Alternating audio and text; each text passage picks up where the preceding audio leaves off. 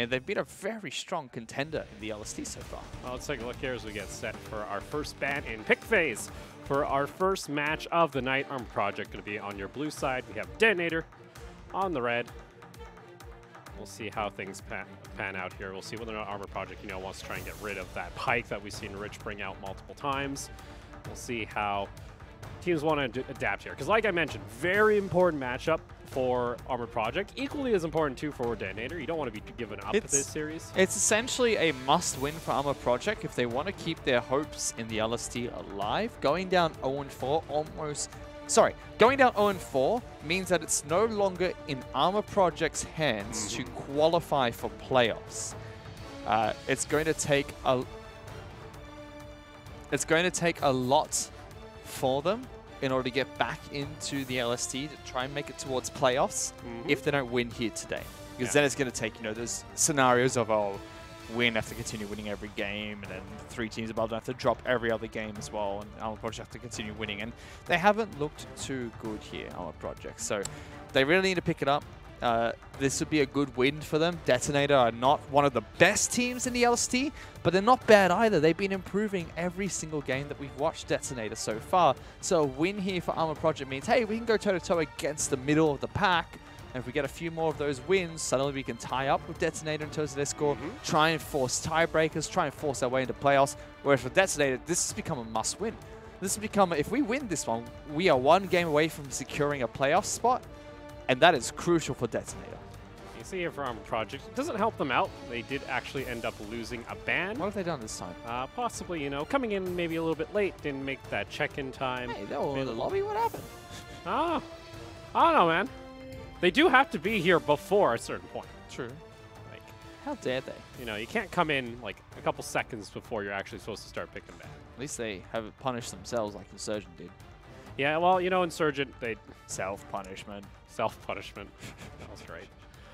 I'm interested here for Armor Project, whether or not they're going to try and ban out the Pike, because oftentimes we see people against Detonator in that first rotation ban out the Pike. There it is, so Rich will not have that. He was in our top 3 actually from last week on the pick, so he's not going to be able to have that here in Game 1.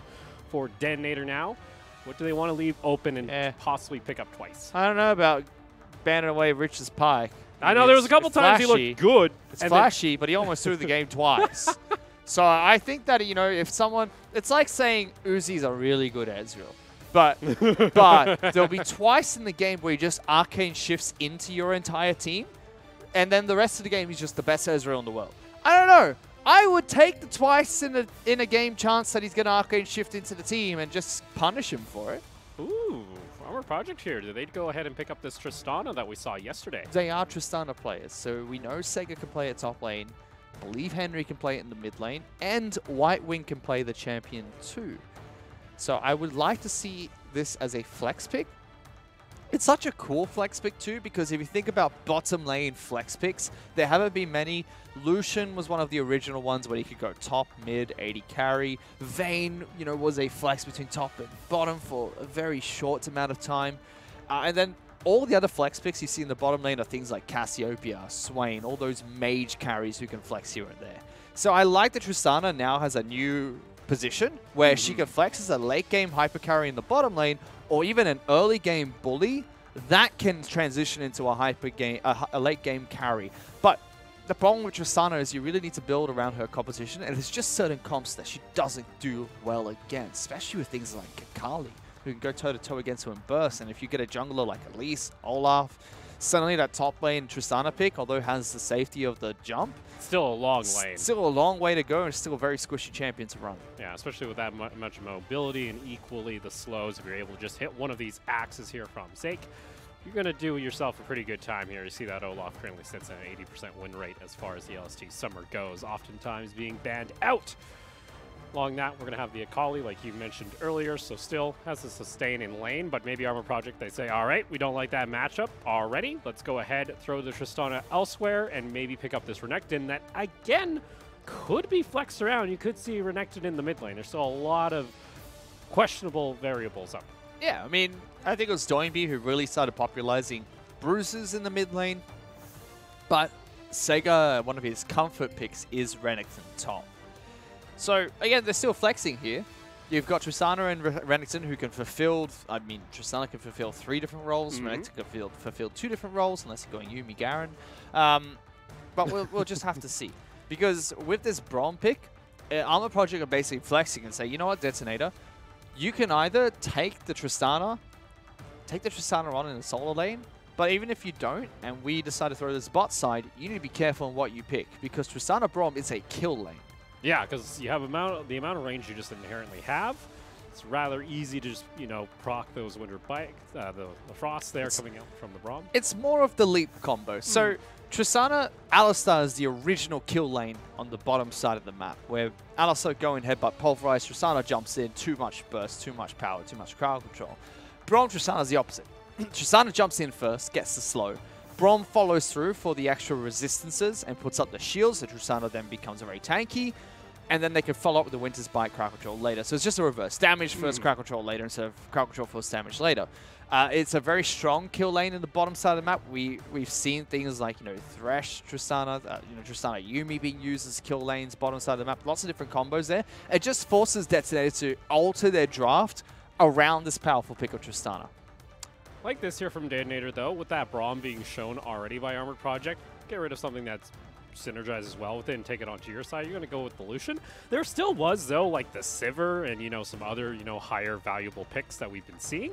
So interesting that they actually just go ahead and take away the Lucian. But I like this because now you look at it, you put Tristana top side, the threat of Olaf, Akali's there. You put her bottom side of the map. Lucian is very good at dealing with Tristana because you can dash away from the rocket jump, create space.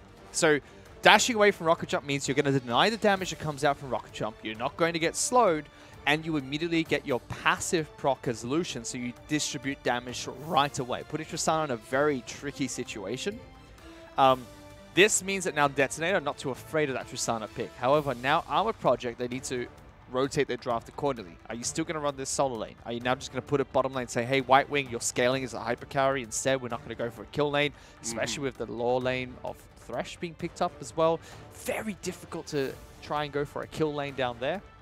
So I have to see how Armored Project now react. I think this is a really good call out from Detonator, protecting their top side and bottom side. You can see that top side, first 2 picks, bottom side, second 2 picks. So just protecting those champions, saying, now we can just get a good control mage in the mid lane for Archony and hope Tristana doesn't go there. Meanwhile, though, we see our first Skarner coming out here in the summer split. Going to be likely coming through the jungle for Alves. We did see the Sejuani, the Elise, and the Gragas being banned out here. And Silas also going to be the final pickup for the side of Armored Project. Interesting to see a Skarner, though. I like this draft coming out from Armored Project so far. I want to know if Armored Project have drafted themselves into a bit of a sticky situation here, though, because Skarner does do okay early game, but relies a lot on crowd control at level 6, which Olaf doesn't care about. So I feel like they could have had a more bruiser-heavy jungler. Even running Silas in the jungle here, I thought would have been better, and throwing Control Mage in the mid lane.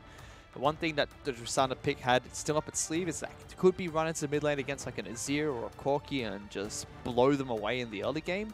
But they have reacted to this draft quite well. I like the Detonator, put Zoe in the mid lane, gives them that pick potential, top side of the map, as well as some engage potential, thanks to Sleepy Trouble Bubble. But very good drafting for both these teams. Yeah, going to see, again, the Lucian Thresh. We haven't seen too much Thresh coming out here in the LST. I'm excited, though, to see a Skarner finally hit our region. We've seen it in a couple of different regions here in the last couple of weeks, now making its first appearance in the LST. Though we're going to go ahead and load up into the Rift for Game 1 on Project to get on Detonator, start off our Saturday.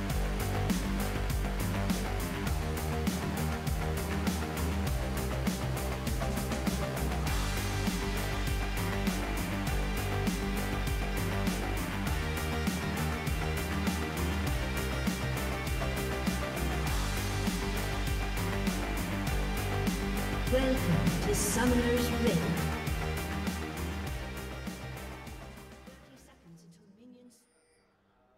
I'm gonna say that Lucian skin's got a weird home guard animation from a different camera angle. Is that the new Project Akali? Yeah. It kind of looks like the Nightblade Aurelia. Looks weird. She looks a little almost too angsty anime for me. I don't like the Project skins very much. I didn't like this year's that much. I don't like any of them, actually. I remember I like the OG like first 4. I liked those, like the Echo and the Master Yi and Yasuo skins. I don't know. I like the theme. I just don't like the style of skins. I wasn't too happy Jinx got a skin in the project line. Why? Because it felt like there could have been other champions for that. Like who? She's already got really good skins. But like who would you put as a project champion? Reddington? Yes. Project Crocodile. Also using the worst Renekton skin. No bad blood to SKT or anything, but Outback Croc is the only competitive Crocodile skin, and people should respect that. Personally, I thought he just looked a little too goofy with a headset on him. It's just, if you're going to run Croc, it's Outback Croc or nothing. Steve Owen taught us one thing. We'll see here. We already got K-Star and Rich already getting decently aggressive here. Denied a decent chunk. There's also the wrong Braum skin, the wrong chroma being used. Hello, you have to go for the absolute... I can't say these words on broadcast. What's a nice word for the pink Braum? Oh, pink Braum? Like the pink chroma of this, he looks like an absolute boss. Okay. Like he looks like a mafia lord or something. That's like the whole point. It's Vault Breaker Braum. Yeah, but this one's just like meh. I see he's not menacing at all. He's just taking damage for free. He is going against 100% lifesteal lane. But Potato making mistakes already. Not putting up the shield there. Must have taken Q and E first. I feel like you take E very early on. So you take must have taken Q and W early on. I feel like you meant to take E in this lane because Thresh and Lucian are going to push in against you no matter what. Level 2, having that damage reduction is always going to help. No Ignite here for Henry, so he won't be able to finish off the kill. Still decent trades coming out from both mid laners. Zoe has a hard time in this matchup very early on, just because Henry has a lot of sustain, good crowd control, and no way for Zoe to really dodge out from that besides a good Sleepy Trouble bubble. Look at that. Rich is just playing this very well, understanding he's got the bottom side control, so K-Star can just farm, and he just fishes for hooks. Not throwing out the hook here is more beneficial than actually using it, because the threat of having that crowd control is more important. Keeps White Wing at bay, keeps Potato even further far behind. That's a 3.5 minute turret plating. On top of that too, because of Tristana early on, if you kill one minion, it really can be very hard to farm underneath the turret this early on in the game, especially if you don't have the relic procs. You need to start poking down those minions around this area in the wave in order to farm effectively on the turret as Tristana. Look at this. Very nice from Rich. Oh, nicely done. Gets another quick chain there. And that's what I mean. So you hold on to the hook when you're in this position because you're already so far underneath the turret. If Rich... Oh, White Wing.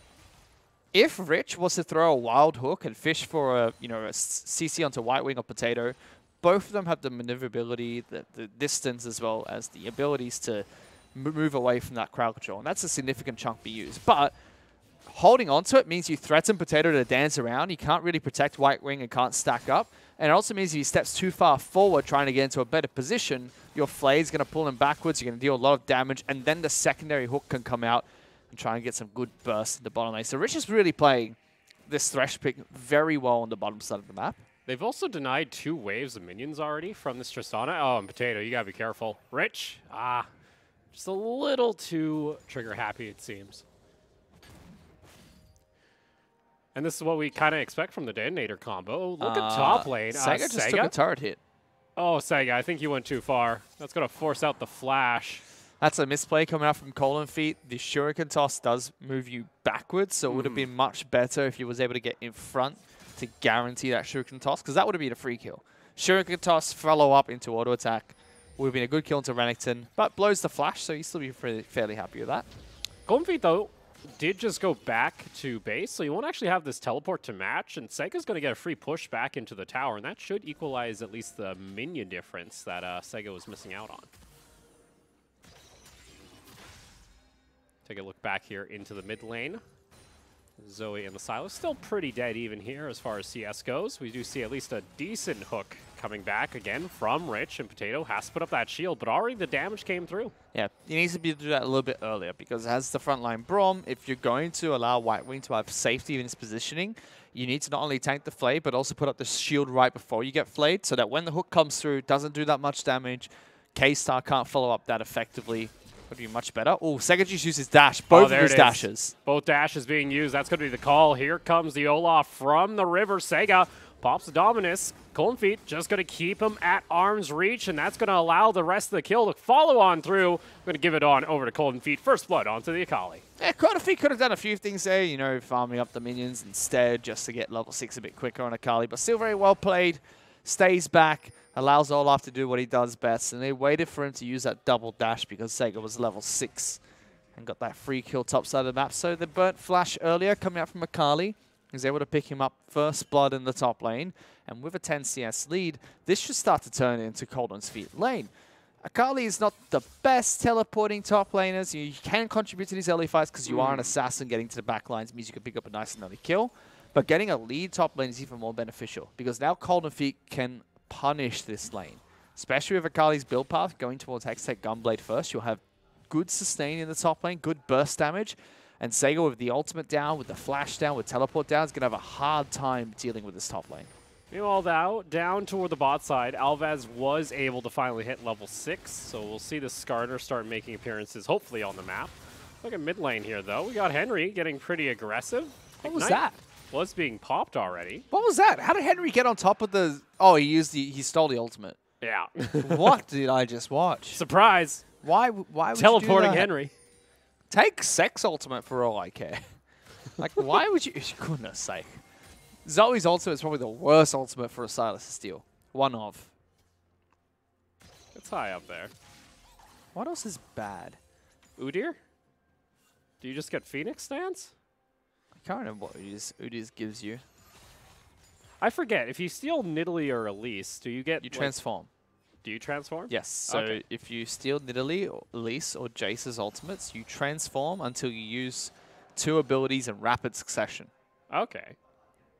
So you can still, you know, play as that character for a while. So you see a lot of them when they go up against Jace's. Transform for a little bit. Yeah. Vayne's one is kind of dumb too. Like, you get the extra 80 movement speed, and then every time you Q, you go invisible, which is pointless because every time you stand still. Yeah, every time you Q as Silas, you're locked in an animation. So by the time your animation's done, you're like, oh, I'm back! Teemo's one is pretty dumb too. We got to see that.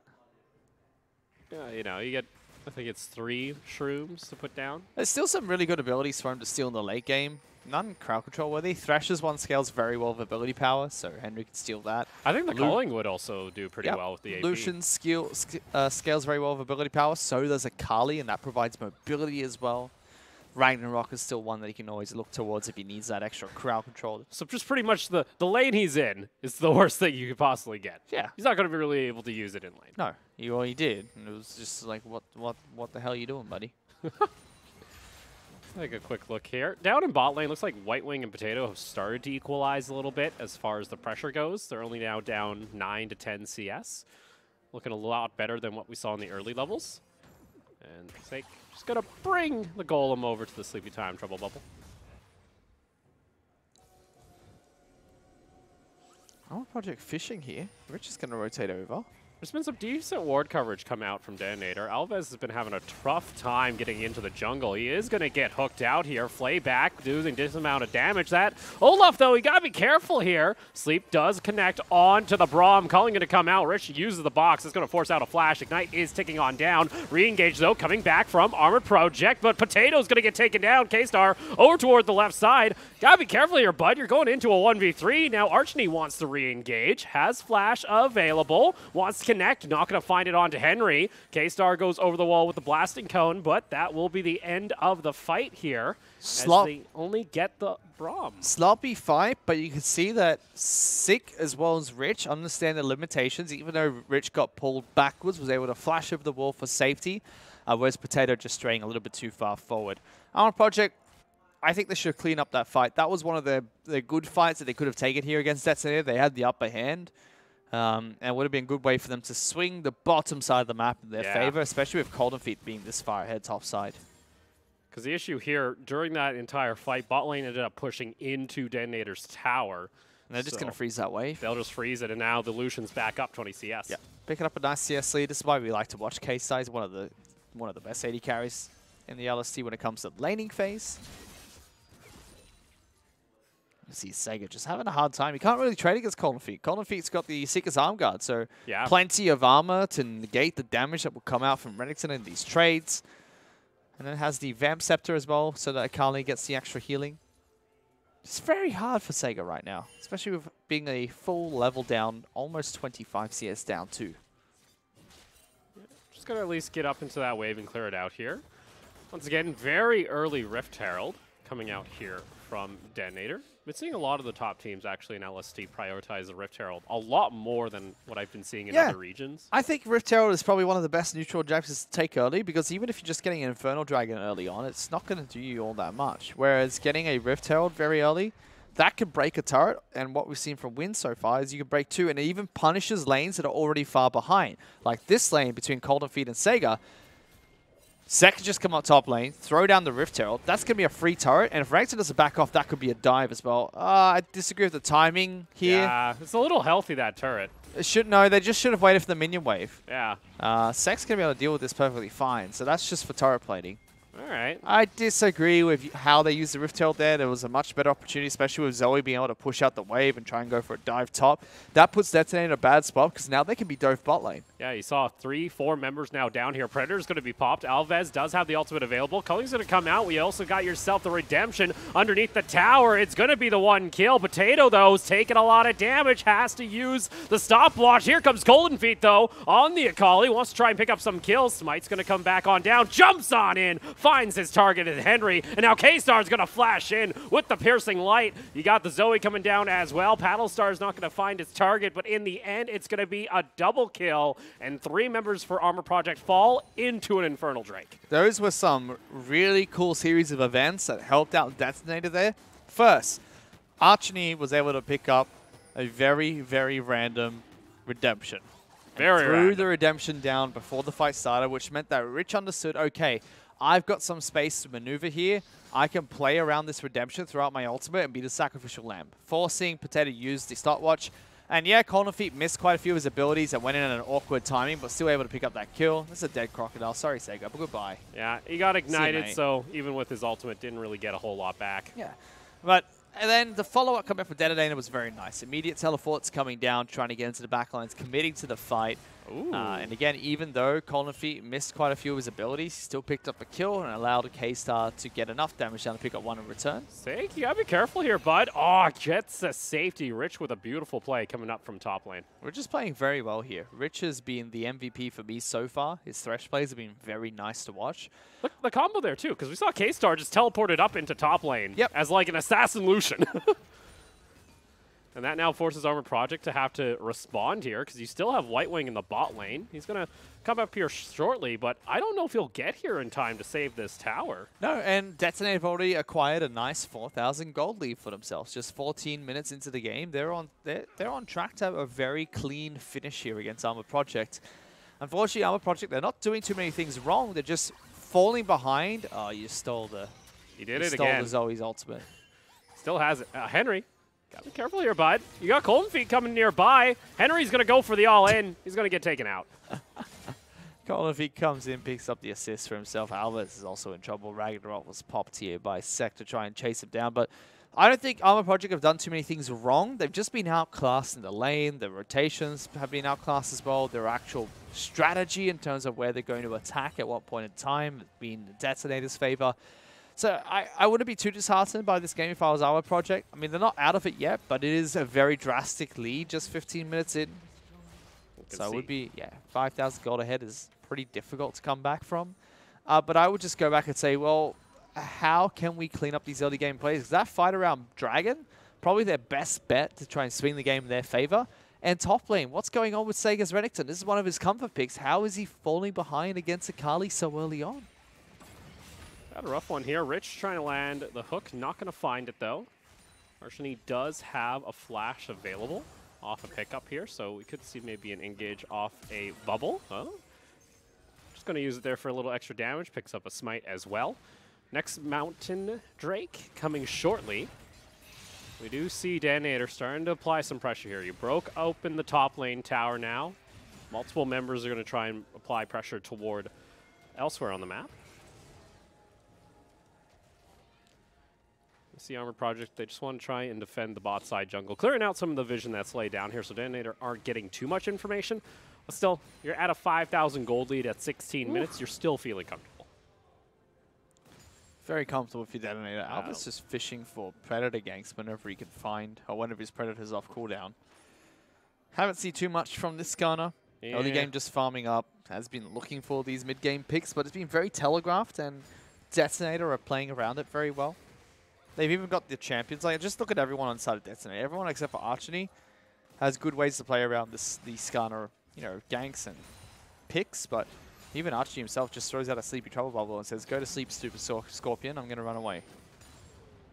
See some items starting to come online too for everybody. You got that Gunblade, like you mentioned, on this Akali now. Also got the Warrior enchant completed. Gold efficiency on that upgrade is insane. Gonna have Loons complete 2 here for Archony as well as the Bork. We'll see a QSS coming out here very early for Rich.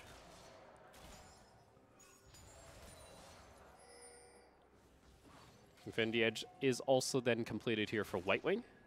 So more just raw damage here on the Tristana. Doesn't have as much survivability. Going to be very much relying on the rocket jump to get out of harm's way. I really like the early QSS from Rich. That just says, you know what? I need to protect my team. Lantern's a really good way to do so, and I'm a really easy pick for Skarner. Especially when his Moby boots are down. His mobility is not very high. He can't run away from Skarner very well, and squishy support pick.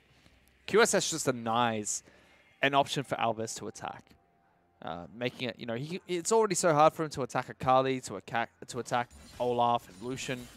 Lucian just provides that out of safety, so kind of shuts down the Skarner pick very easily. And it's one of the reasons why champions like Skarner, Malzahar come into the meta in waves. It's because one item just completely nullifies the big ultimates. And on top of this too, when you're this far ahead, you don't mind paying that little bit of what we would call the tax for that item, because you're already going to make up that gold advantage usually off the next fight. Yeah. Moundrake has spawned up here. Armored Project could look for their second one, but Moundrake never feels that great when you're behind. Nope.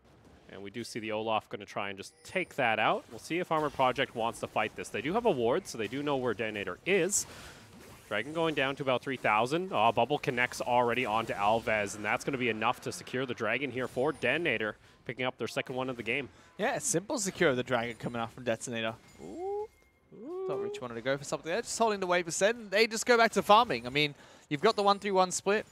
Olaf to continue to farm. You just park Kesar and Rich in the mid lane, allow Cold Feet to push out top, allow Archie to push out bottom lane.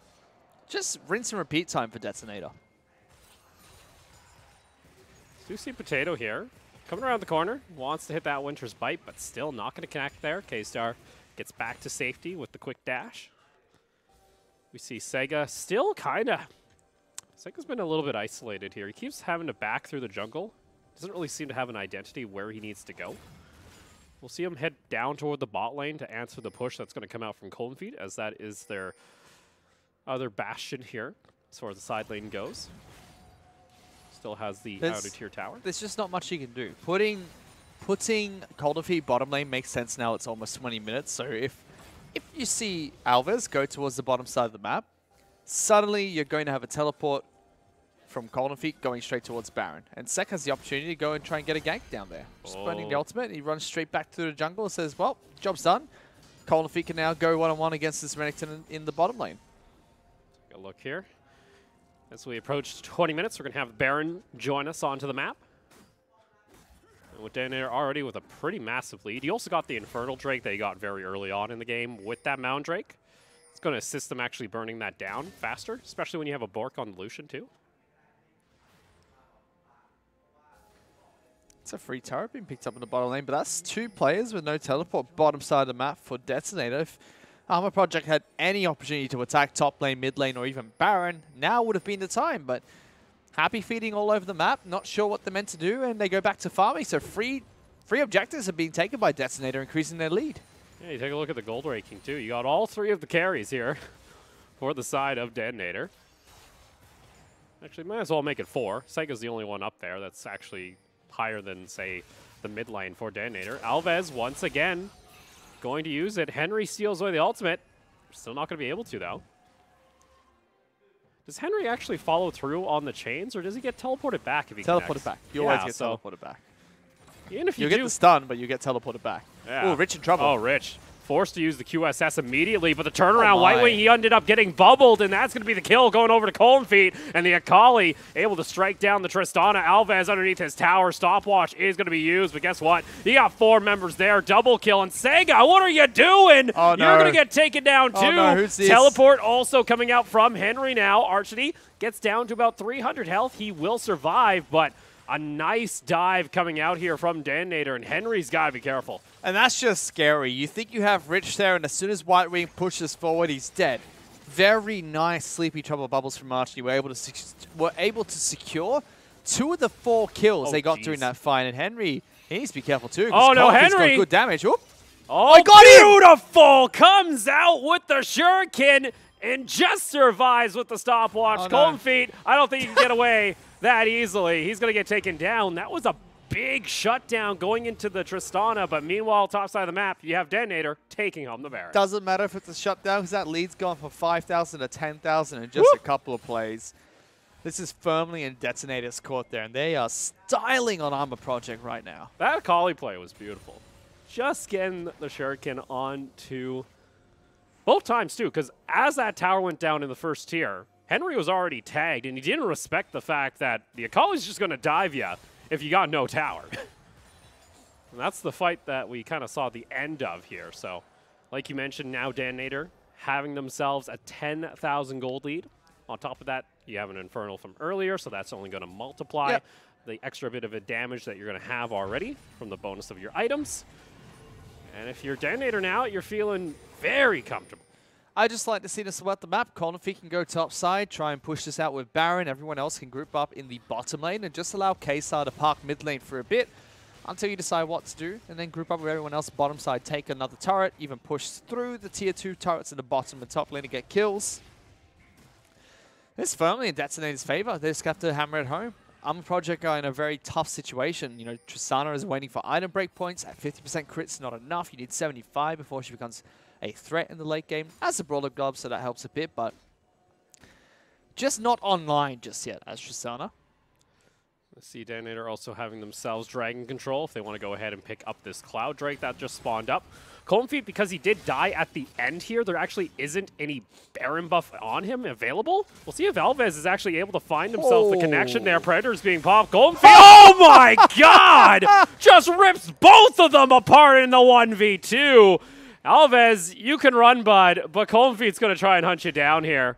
Should be able to finish this one off. Nice job with the Shuriken. Closes the gap, wins the 1v2. That was beautiful. Using the Shroud at the right time, doesn't get pulled back by the Skarner ultimate, and then just styles them. Jukes around inside the Shroud, waits for all the abilities to be used blindly, and gets the double kill in a 1-on-2. Fantastic play coming up from Cold and Feet. He's 8-1-3 now. Oh, Potato. Gets caught out in his jungle by the bubble. Kill goes on over to Archony. We see Sake a little aggressive. Whoa. Oh, full culling onto White Wing, forcing out the heal. K-Star gets back to safety. They got a Baroned up minion wave here in the bot lane. This should be the inhibitor tower. Henry steals away the calling. What you gonna do, bud? You got an Olaf running right towards you. His calling's gonna come out, gets a decent amount of damage, but does not have the ability to reposition. Ended up using the dash a little earlier during the fight. And another Sleepy Time Trouble Bubble is gonna connect onto its target. Henry does get popped by the Loons proc. Sega is gonna get ignited. He's gonna get taken down. Rich is gonna be the one getting the kill credit. And Detonator, once again, can just restart this fight, restart the push, and take the inhibitor. Yeah, this is just a really solid push coming out from Detonator. They increased their gold lead from 5,000 to 10,000 off of one play. And right after that, they're able to break the base against Armor Project. This entire time, by the way, they don't even need Cold Feet, who is the most fed player in their team, just pushing top side.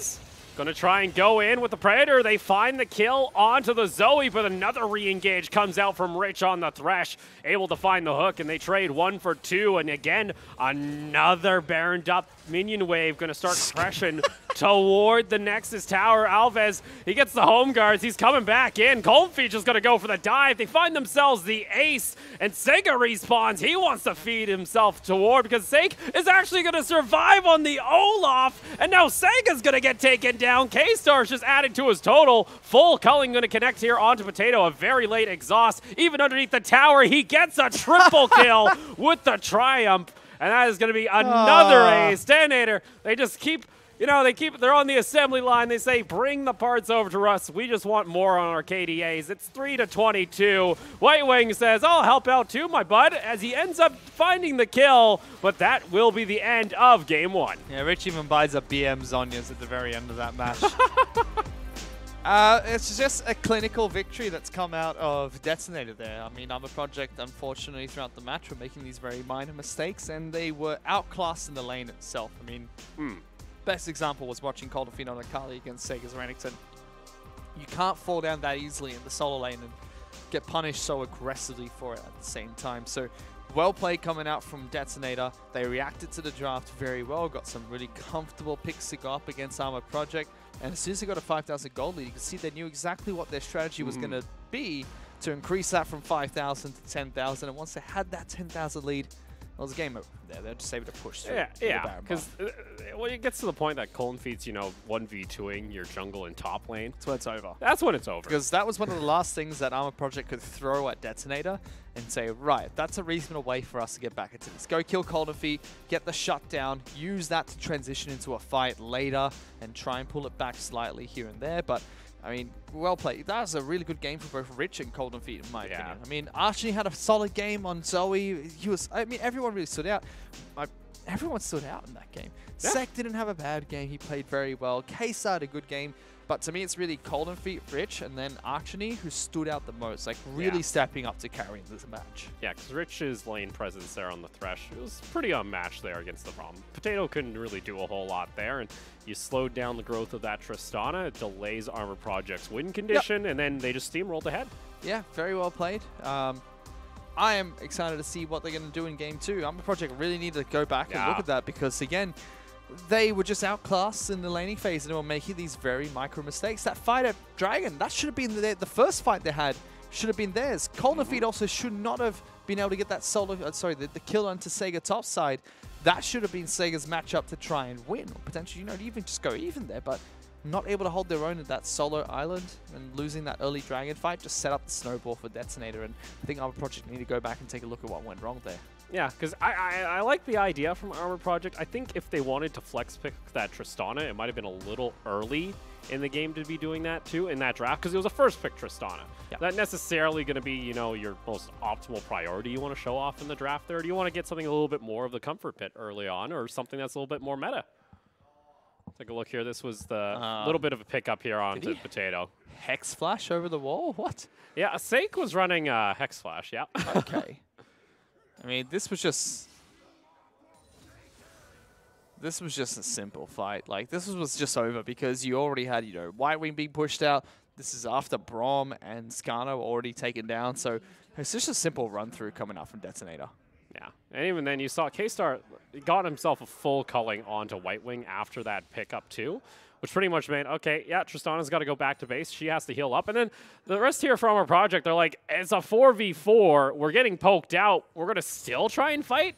And even then, Sega just getting another great hook coming out from Rich. It was desperation fights. I mean, at this point, Armor Project needed to collect themselves and say, we're going to sacrifice everything until we have 5 members. Coldfeet's not here. Let's use that 4-second timer that Teleport has and try and pick a 4 on 5. But instead, they just went 1 by 1 into the group of 4 against Detonator, so it was never a fight that was in favor of Armor Project. They never had the turret to help them, they never had the numbers advantage, they never had the upper hand, but they still went for these fights and just allowed Detonator to tear them apart piece by piece and close out the game nice and simple. I mean, when you're in that position as Armor Project, it's already very hard. You can't criticize them for, trying something. But in those situations where you're 10,000 gold behind, you're already in your base, and your composition is not online to deal with it, you need to throw the Hail Mary pass. And the Hail Mary pass right there is 5 members. You get a turret or even 2 turrets involved, and you attack either Coldfeet on the Akali, or you go and attack that 4-man squad and hope you get a big team fight for yourself, sacrifice some turrets in some of your base to pull back the goal lead. You can't go 1 by 1. You can't just trickle in and expect something to work for you. Yeah, so, you know, coming off that game now, that was game 1 Detonator's favor, as you guys can see at the bottom right there. And again, standout performances once again coming out from Colton Feet and Rich. We're going to go ahead and take a short break. When we come back, though, it's going to be game 2 of our first series.